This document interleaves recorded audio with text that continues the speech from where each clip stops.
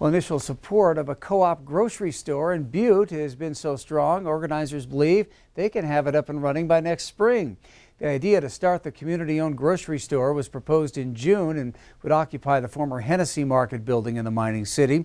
Support has been strong, and organizers received more than 700 responses from an online survey with people suggesting what they want the co-op to sell. Organizers believe to realistically get this store open by next spring, they're going to need to raise between $200,000 and $300,000. There is a desperate need for healthier food. There's a desperate need for more locally sourced food. I'm pleased with the support. It's overwhelming, you know, when you get 700 people in Butte to fill out a survey that says, we want this. I think that's a really good indication that Butte really needs a food co-op.